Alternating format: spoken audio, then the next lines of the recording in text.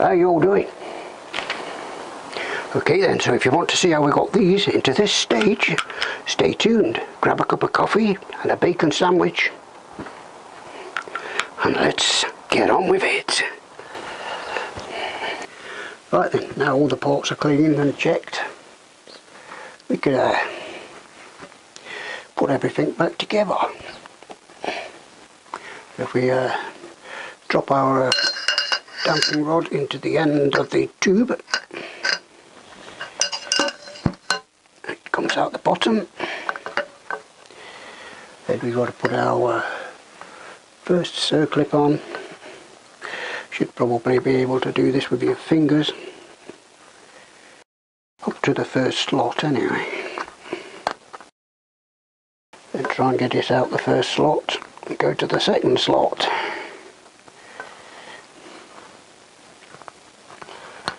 There we go. Pull it down into the second slot. Then we can put our first washer on. Then we could put the spring on. And then we can put the collar on. Then we have to put the second circlip on.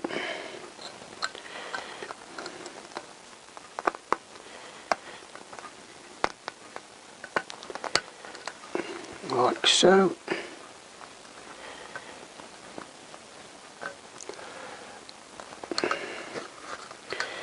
Make sure it's all secure, not going to come off. There, that is our first section done. Okay, so next we could check our collars, make sure they're all good and smooth, and if not, we buy new ones. Now we can just slot that one on.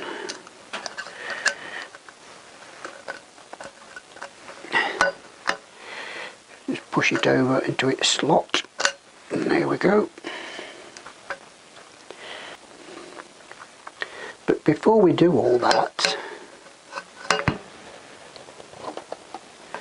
we want to put the spring on inside there. You know, most people would do that, but not me, I forget. So let's take all this off again and put the spring on. But I won't bore you with that.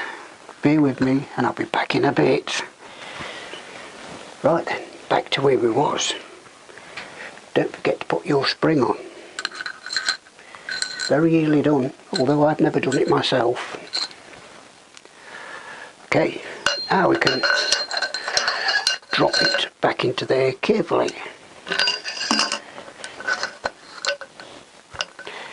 Make sure it's springy. Yes, it's definitely on there. Right, let me do that and then we'll carry on with the next bit. Okay then, so now we can put the top bush back on. Just slots on nice and easily. Just slot our tube back in. Push the bush down.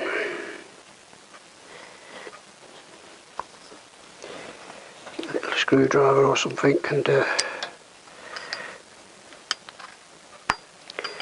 make sure it sort of goes into its slot like so. Okay, so then we can insert the bolt back into the damping rod, new washer on, and put some thread lock on the bolt. Carefully guide it into the tube.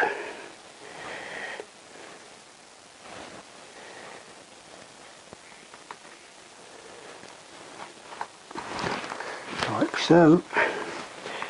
Turn the fork upside down and hopefully at some point it'll engage with the connecting rod. Could feel everything turning, so I think we've got it.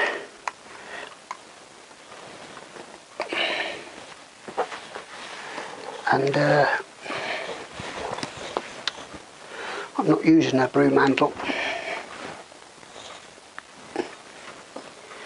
I'm using this rusty old spike.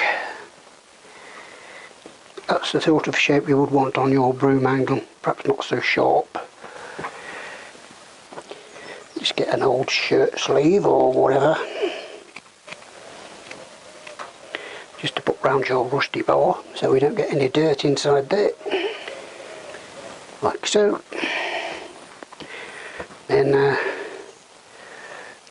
shove that down the what's it. Hopefully it locks into the hole, and hopefully we can tighten it up.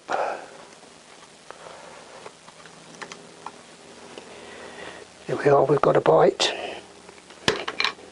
Again, don't use these nipple Allen keys because they're terrible.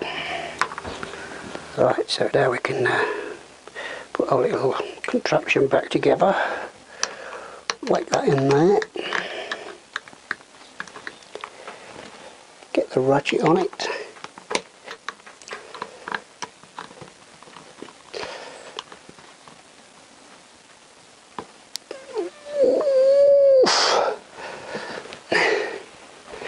get it fairly tight. I'm sure there's a torque setting, but it don't tell me in my book.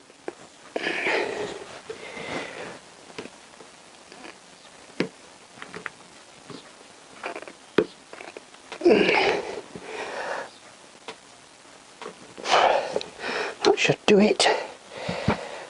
Oh, right. You can remove the nice long spike.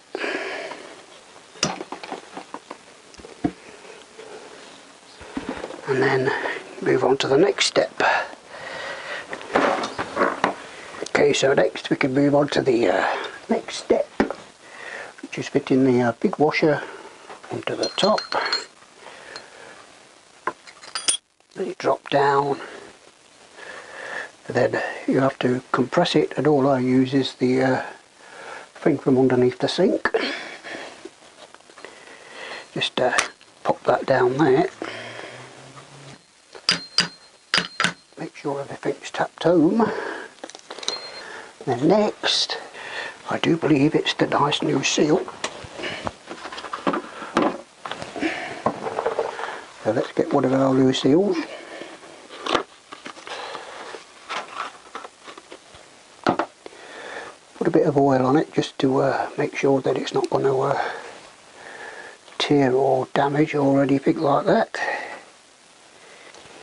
So the chamfer is pointing downwards.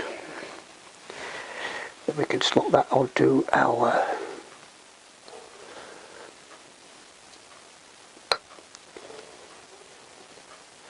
fork leg, and it doesn't fit. Oh my god. Oh, it does. Cool, I'd be worried then. Jesus.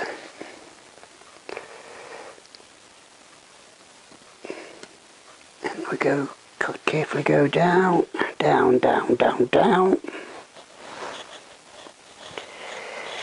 Push it into place. And get our expensive collar tool. Make sure it's all tapped home.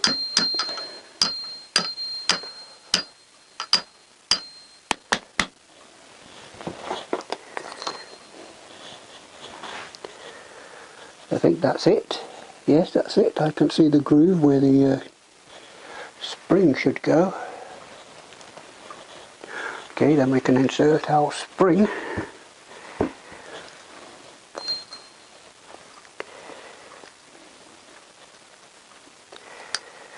should be able to do this without any tools, just use your fingers just to get it in there.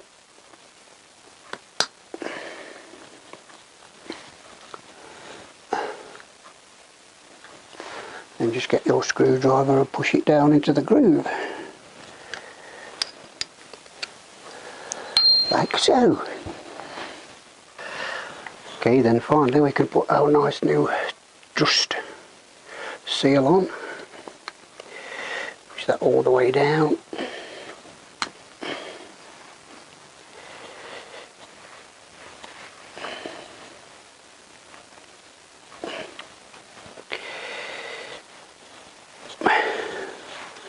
Push it on all the way round, but I'm going to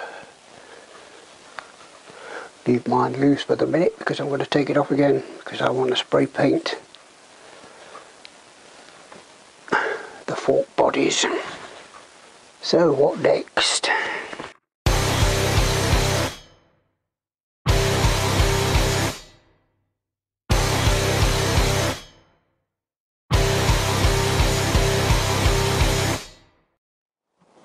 Okay then, so that's all the dun-dun-duns done. Let's fill these babies up with some fork oil. Cool, you've got to be careful I say that, haven't you?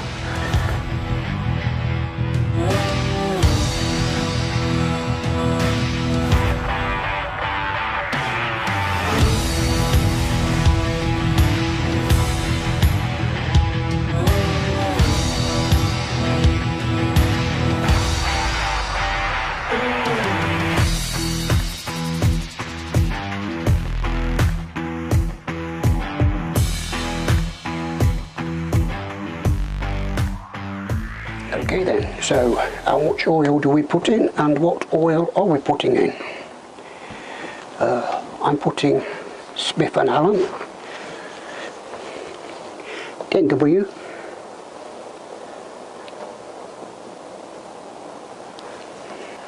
decent make. How much am I putting in? Well, it's different in both legs, believe it or not. The right leg is 17 imperial fluid ounces. So I've marked out on my jug where 17 is, which looks pretty high, but you know, let's just go for it. Let's go to the left leg as well, so I don't have to show you that one. Where's the left leg? Left leg is 17.4 imperial fluid ounces. So there's 0.4 more in the left one than there is in the right one.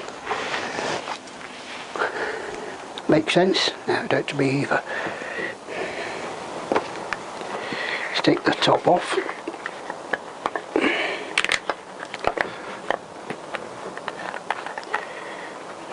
I'm going to break the seal. Bloody hell. There we go. Then we want 17 fluid ounces, which I've marked just there, which is about right. So I've got to fill this up to there.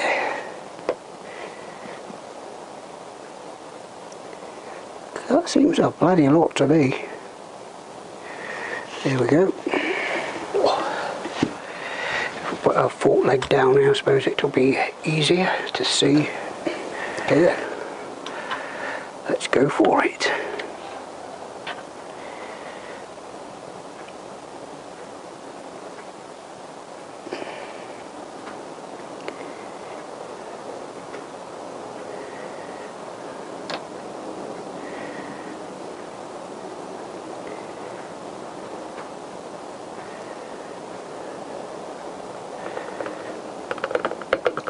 Didn't spill a drop. According, that fork oil was all the way to about there. I hope that's bloody right. Let's try and pump it.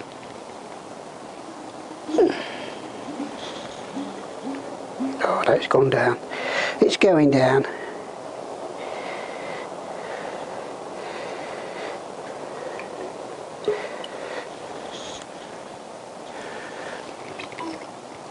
Let's just give it a few bumps.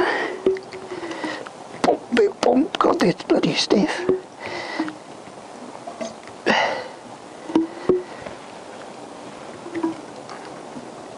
Oh, there we go. Okay, so now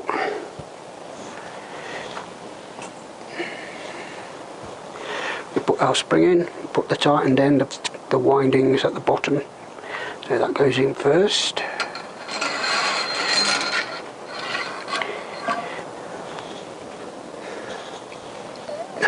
And we put our washer in.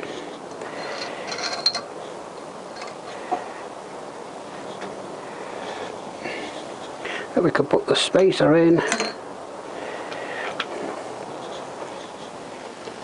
And we can do the odd bit. Try and force the cap back on.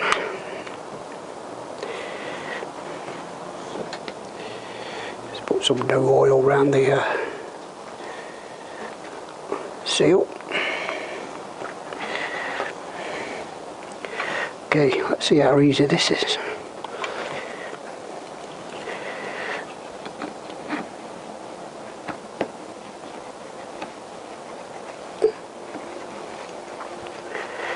Got it. Oh dear, that was easy.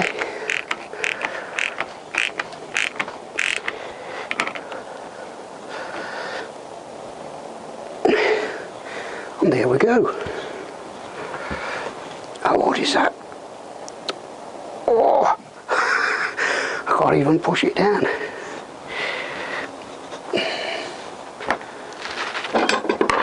Put some rag on the top.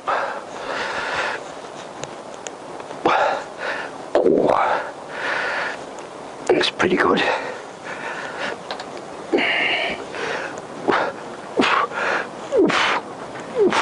Let's make sure there's no leaks. Please don't be any leaks. Oh no, perfectly splendid. Yes, a lot of forks have these little air pressure valves in, like you've got on your tyres. But I don't usually bother pumping any air into them because the amount of pressure you put in there is minute, so it's hardly worth doing anyway. And if you do it, you take the risk of putting too much air in there and blowing your seals.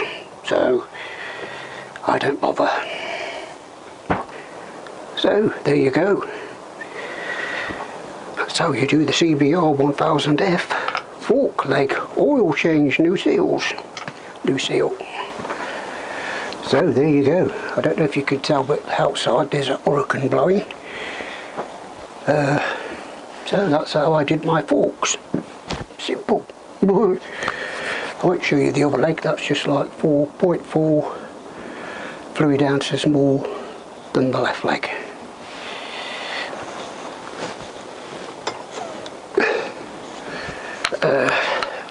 Because it's got this little gizmo on the side, I suppose, but I haven't touched that. I'm not going to tamper with that unless I need to. And I'll just top this one up off camera because I'm sure you've seen enough forking around in this video. So hope you enjoyed it, hope it's been of some use to you. Please subscribe if you haven't already and press that notification bell so you'll be notified every time I upload a video. And you can stay in the rodent loop. So yeah, look after yourselves, stay well, stay safe, and I'll see you on the next one.